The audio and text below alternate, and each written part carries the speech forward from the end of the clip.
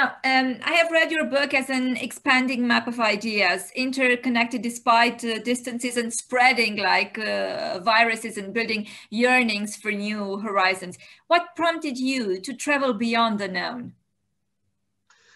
Yeah, this is an idea that was forming in my mind, I think, my whole life. And I was thinking about the things that make humans us, right? Different from other animals. And one of the things is speech. And obviously we have much larger brains.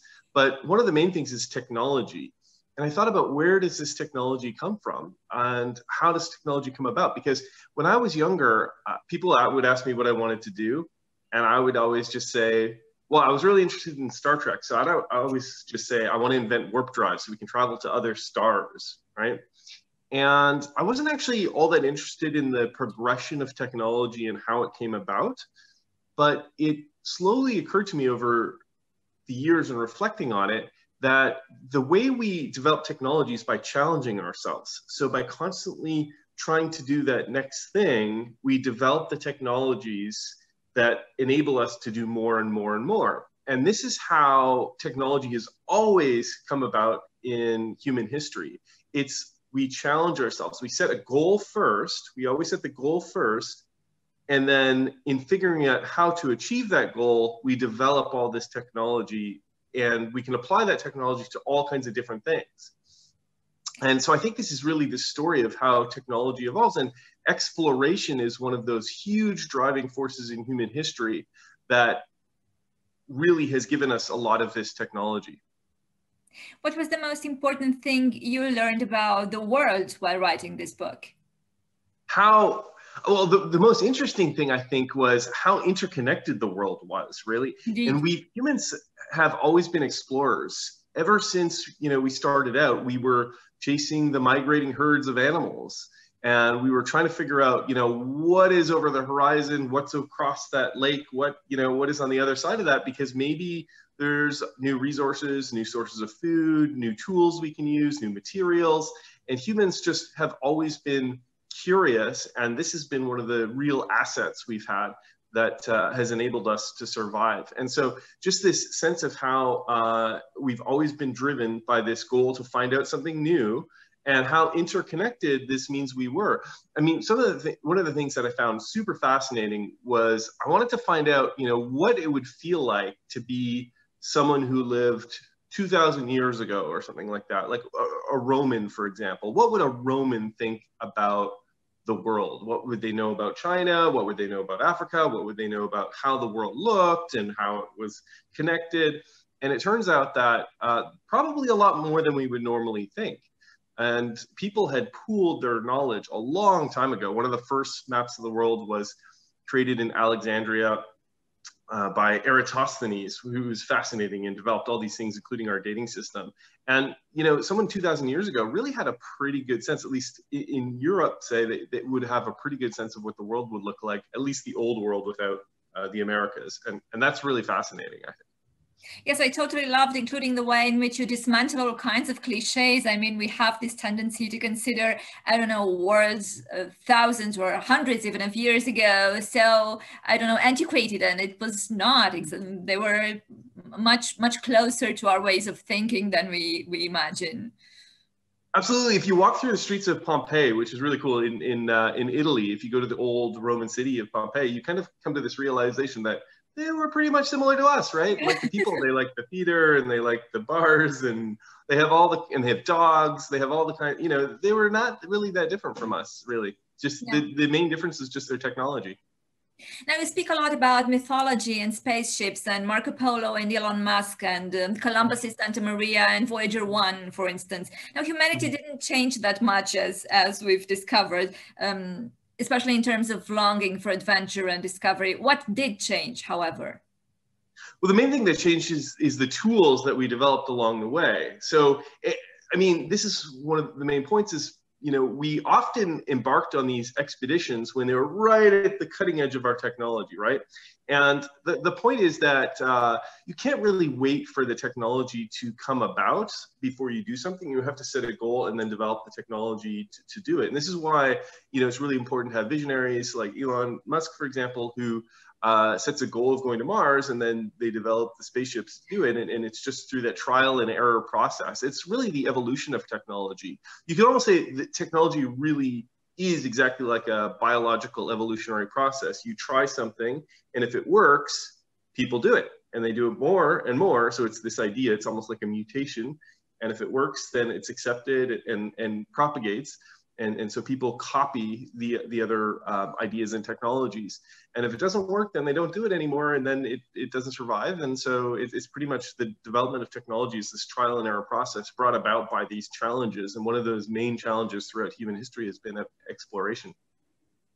Yeah, it is a history of technology as well as a history of many other things, of exploration, as you said, of adventure and so on. And I love the fact that you speak about how the world and human knowledge are actually accelerating if we are to view them in the larger context, in the larger frame of the history of the planet, let's say. Now, what do you think this acceleration will bring about for future explorers? Well, it's almost hard to predict. So I generally almost don't like making too many predictions about the future, but I found myself in the position where I was trying to do that, which is really interesting. But yeah, as you say, there is kind of this acceleration of technology, at least in certain areas. One of the things that did strike me is, we've had massive changes in technology and computing, right? And in miniaturization of computers, we're talking on now electronic devices that 30, 40, 50 years ago would have been almost unimaginable, like Star Trek. Pretty short much. Period of time.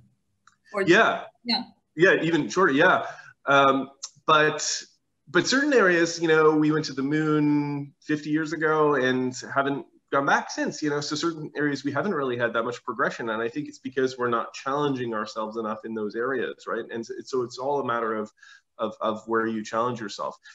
So what will change? So I think human lifespan will expand in the future. We're making a lot of strides in figuring out human aging, obviously technology. The question is, what is the ultimate purpose or goal or outcome, really? Will we kind of merge with our technology and all have computer chips in our brains, or become computers, or upload our consciousness into a computer?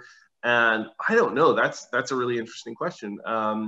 And maybe that's true, but I think ultimately, if you just look at even the technologies we know are possible, humans will be able to leave our planet and travel to other planets and eventually other solar systems. And I think that's virtually inevitable, because someone will want to do that along the way. And it's pretty much the same thing of the inevitability of human expansion. When you look at our drive for exploration throughout the past, in the future, there will be this inevitability of expansion into space if we survive long enough to carry that out. So we'll reach the stars eventually, not only in poetry. Now, you mentioned challenge. What was the most challenging aspect of writing this book on a personal level?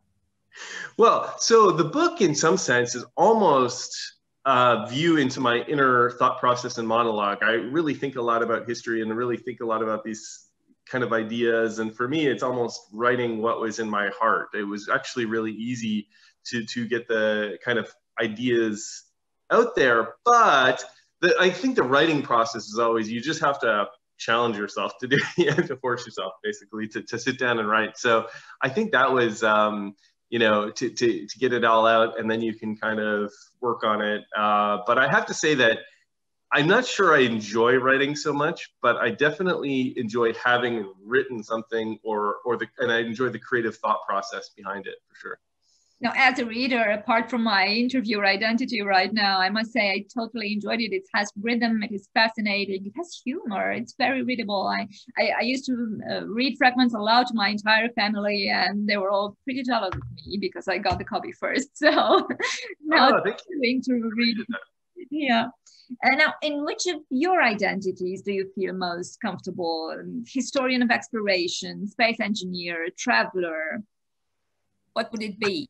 I have to say, I actually kind of like to do a little bit of everything. So I don't like to put so much labels, because I really am just a curious explorer of technology and humanity and everything. So, I mean, I just really like to learn as much as I can. And I think in some sense, for me, I think that is the meaning of life. I mean, people are always kind of trying to ascribe meaning or purpose to life. And for me, I think it's just about curiosity and learning things, and that really makes life enjoyable. Learning is one of the most enjoyable things we can do. And I think even for everyone, that's true at a certain age, at least, right? When you're young, a child exploring the world, you're trying to take in as much information, and you are delighted by learning something new. And I just wish we could all keep that throughout our lives, because that's something that I think we should treasure. It's really, and I think it really brings a lot of joy. And yeah.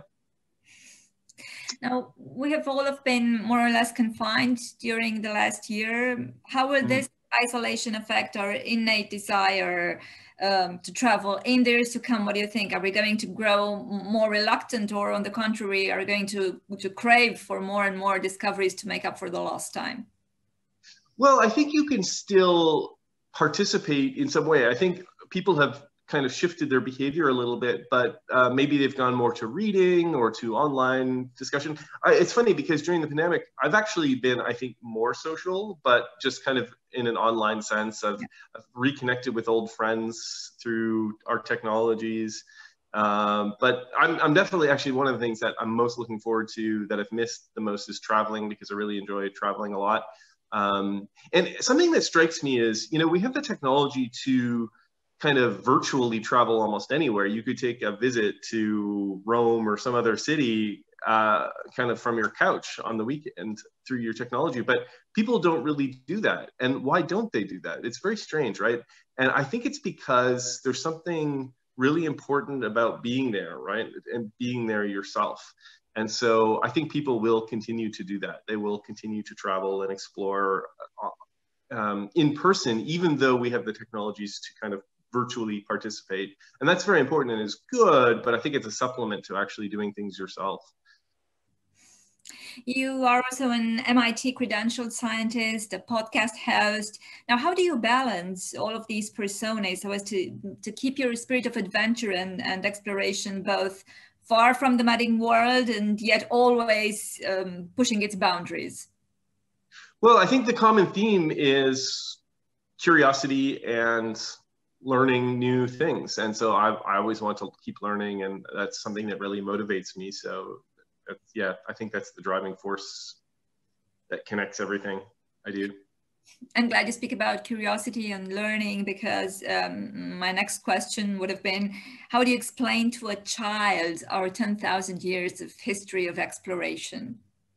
Well, I think it's an innate human drive to learn more about our surroundings. And it comes, I think, really from our evolutionary history.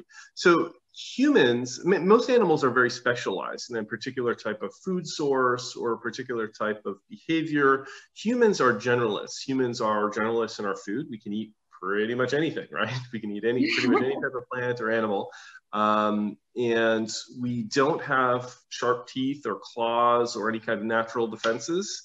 So we're kind of just naked apes, right? And we have to defend ourselves, and we have to find our own food.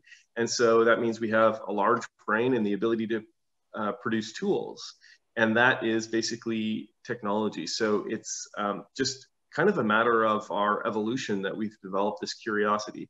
And people say that we're specialists in being generalists. So humans, yeah. Do you have a personal hero in terms of traveling? In terms of traveling? Well, one of the ones that I thought was most interesting that I didn't know about at all was Pythias the Greek. And he's from more than 2,000 years ago. And he basically just set out on foot to walk across Europe and map it out and learn as much as possible and visit. And a lot of the things we know about actually come from his writings originally, about tides and the phases of the moon and the scientific method, really. And our words for the Arctic and our descriptions of the Arctic and the glaciers and icebergs and ice sheets and all those kinds of things. So yeah, I mean, I think that's someone who I think we should model ourselves after, setting out into the world to find out what's there in a peaceful way and interact with people. In a peaceful way, indeed. Where has your book taken you in terms of your personal voyage? It's introduced me to a lot of people. I get Yeah, no, I mean, it has let me meet a lot of new people who I can interact with and open some opportunities. So it's a really good way to kind of, you put something out there into the world and people contact you just like this today. And so that is a really interesting experience. And my last question, why do you think we constantly need to prove to ourselves that we are not alone in the universe? Well, this is, I think, the most interesting question we could possibly ask is, are there other beings like us out in the universe? And it's a question of connection. And I think for humans, connection is one of the most important things for psychological well-being. Connection with your family, connection with your community, connection with the world, and then as a whole, as a planet, potentially connection with people, others out there like us, and have they shared our experiences. And it's just kind of like watching a movie or something. You connect with the characters and you learn things about yourself by looking at others, and you take a sense of comfort from watching others and from experiencing the experiences of others. Now, that has been a great interview. Thank you so much. It was really great meeting you, and I'm so looking forward to meeting you again tomorrow, to talking to you. We won't keep you long, so I think you have the Zoom link already. I think it was in the same mail. Yeah, so perfect. Perfect. Thank you so much. It was great. Great. Thank you so much. Yeah. Thank you. Goodbye. Bye. Bye.